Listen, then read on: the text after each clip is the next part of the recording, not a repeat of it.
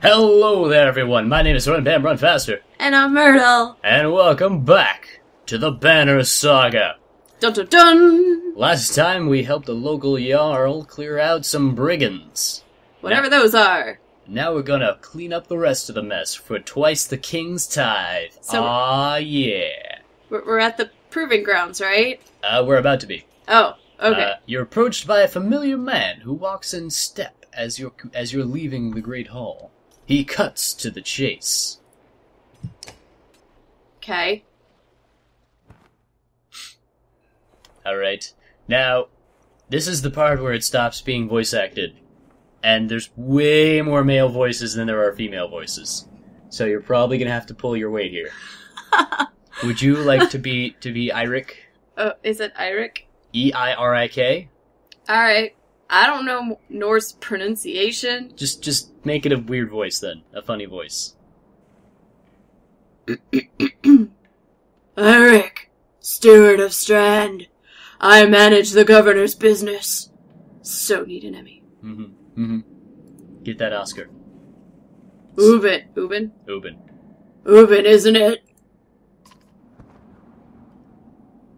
Yeah? Sure, it is. Yep. The governor tells me you'll be giving us a hand. Tell me, have you been smoking? Dude, it's just what I do, okay? I mean, look at those slit eyes. He's clearly been hitting the Mary J. And the little side things. I know, the little, like, side tassels. Yeah. What did you have in mind? Skalfings? Skalfings. Okay.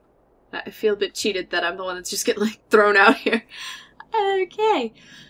Skalfings that you didn't hack up in the Great Hall scattered after you took out their chieftain. The governor just wants to make sure they stay down. Was hoping you'd join me at the marketplace by the docks. That sentence does not need a subject. I've got the stuff. Yeah. By the docks. If there's anyone left to worry about, I know who could tell us. When did we become an us?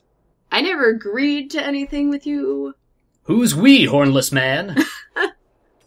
Tiny hornless man. I know. He's like... Alright, they're really small, right? We have the... Yeah, I mean, compared to the Varl. Right, humans compared to the horn dudes. Yeah, the Varl. Those. I will never remember that. Varl. He thinks if he keeps saying it... Bam thinks if he keeps saying it, I will remember something. Let me handle this. Oh, we agreed to go with him. I know this dealer. He's cool. You meander through rolls. Rolls? Rolls?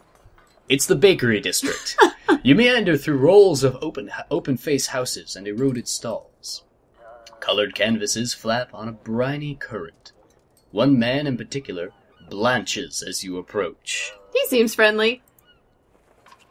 Had, I'm not in the mood today. For what?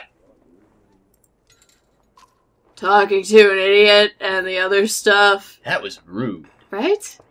I'm mean. Why'd you make me a mean person? You know, I thought it would reflect the inner you. He is so getting slapped after this. Straight in the face. The Skalfings chieftain bled out about an hour ago, Had. So when you tell me what rat anus the rest of them crawled back into... Nobody's gonna try to kill you this time. Really? Really? Rat anus. You know, they're creative with their insults. They don't talk to me.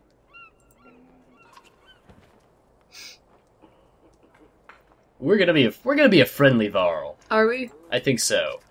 I had a change of heart. I had a change of heart.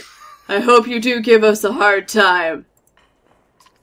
Had sweats visibly, fumbling with some dirty trinkets on his table. Uh-oh. They're bongs. Wait, just buy one of these. Everybody thinks I'm getting worked over every week. How am I supposed to know much? Well, your fancy beard should let you know. This is a little food money, yeah? Food money. Heavy quotes around that. Intimidate him, pay him, or do nothing. Do we have money right now? I don't know. Fuck this guy, though. Yeah. You motion to Gunnulf, your enormous bodyguard, who's bigger than you somehow, Yeah. who looms over the man like a snake over a mouse. Does that mean he's, like, pounced and, like, drawn back and hissing? Probably. It's a fun fact that Varl communicate entirely by hissing, so the next time I voice a Varl, I'm just gonna go... That was pathetic. That was a pathetic hiss.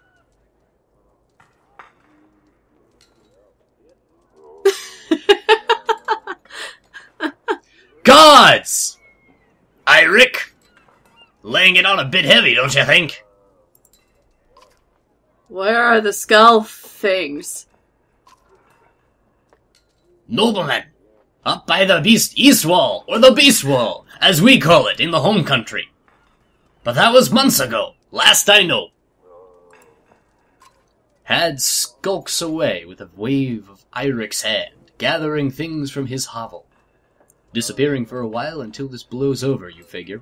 Your bodyguard steps forward. Are we done here?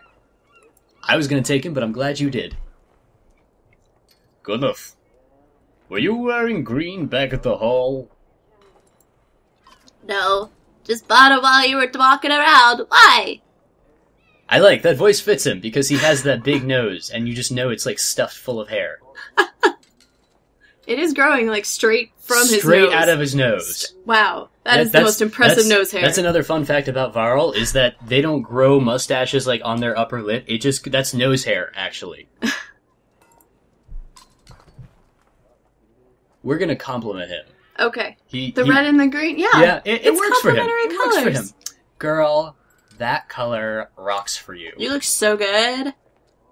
I'm glad you care. Excuse me. Gunnulf goes to look at more stalls. Gonna tie this look together with a fancy clutch. He is such a dandy. Eirik, that man of yours seems unreliable at best. I don't know why I decided Ubin has a superhero voice. I don't know, but he does now. And that's okay. A blind dog wouldn't trust Had, but he used to be Skalfing. If they're licking their wounds, they've probably gone to old haunts, not new ones. I've decided I'm going to make him an old man. Nobleman! Is a mead hall? Best I can tell, the name's ironic. He does think it's a rat, Sanus. Yeah, still, thank you for giving me that one. Rattiness. Thrill of my life. Mm. Listen, I know a guy who would love to put a few of these skulls in the ground. I'm going to find him. I'll meet you there. Yeah. Gotta take a puff first. Shouldn't we have an approach? Shouldn't we? What a luxury. Come on, you've already mopped up worse today. Oh well, fine. I mean, he has a point, I guess. Alright. Just make sure the government remembers his promise. Double the usual tithe. I'll remind him. I'll make a note of it in my little hair tassels. Just hang it straight from them. Maybe that's what they are. They're like little reminders, like wrapping the string around your little, finger. Like he just like pins little notices to them. Yeah. Yeah? I think so. Yeah. I think so. Loading. It's a loading screen, it's a loading... It's not a Oh. loading screen anymore. Okay, so we have the mead house. Alright. How do you know that's the meat house? Because it says mead house. Right there. Oh, but it's all fancy. It is all fancy. Okay. I brought it up last time we played this before we ever recorded it. This game has, like, near runes? I don't know. I'll bitch more about it when we get to the world map. Good. Can't wait. Uh-huh. I know it's secretly what you all came here for. You just woke up and was like, I want to hear Bam bitch about inaccuracies and fake languages. It's what we all dream of, really. Mm-hmm, mm-hmm. By the way, Internet, I don't feel sorry for you. I get it every day. Every day. You arrive in front of what must be nobleman. A few minutes later, Eirik appears with a weather-beaten man introduced as Valgard. I'll point them out. Eric says over his shoulder. Ready? I'd rather sit this way. I'm gonna let you guys take care of it. I'ma go to a different meat house. And get some actual mead. That's the spirit. says Valgard. Okay, here we go.